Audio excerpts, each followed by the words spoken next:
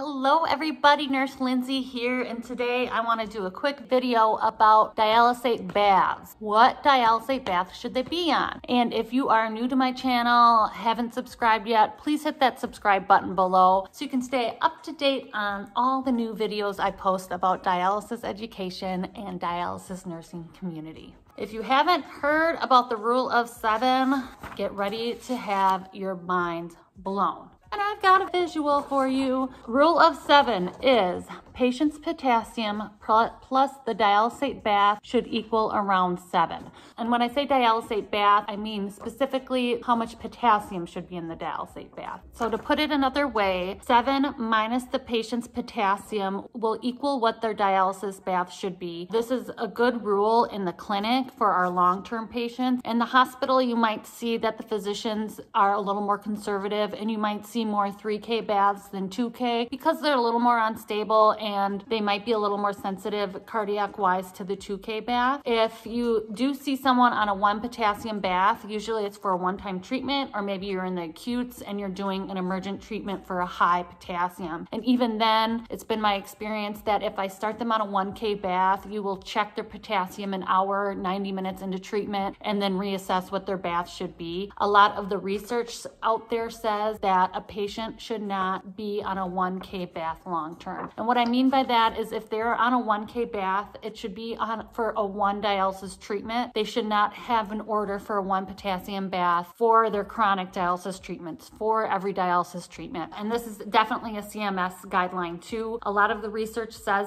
that the 1K baths will increase a patient's risk of having a cardiac event. And that's where you really have to be mindful of the potassium level, where if the patient's potassium level goes too high, they're at high risk of having a cardiac event. And the same is if it goes too low. So those 1K baths will raise that person's risk of having a cardiac event because that bath will drop the potassium too low. So here is an example. 7 minus the patient's potassium will equal their dialysate bath. So if the patient's potassium is 5, you would expect them to be on around a 2 potassium bath. If their serum potassium level is 4, 7 minus 4 is 3, you'd expect them to be around a 3 potassium bath. This is just a general rule. Some physicians might be a little more conservative, especially with the elderly community and the elderly community with a cardiac history. If they have a history of AFib or any kind of cardiac arrhythmia, usually those patients will keep them on a 3 potassium bath to help kind of prevent their potassium from dropping too low. So I'm going to put this another way. If our patient's potassium is 5, what should their dialysate bath be to equal 7?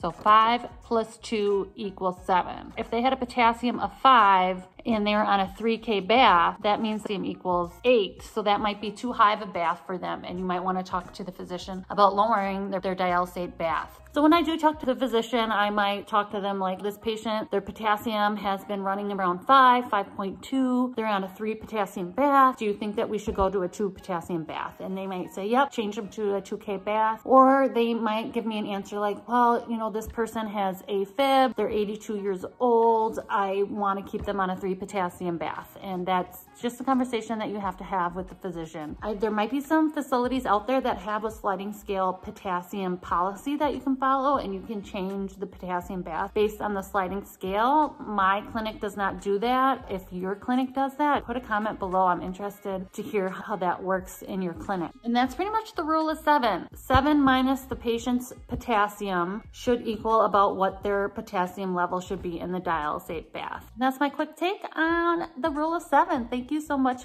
for watching. I can't wait to talk to you guys again. I am having so much fun with this YouTube channel, and I hope you are too.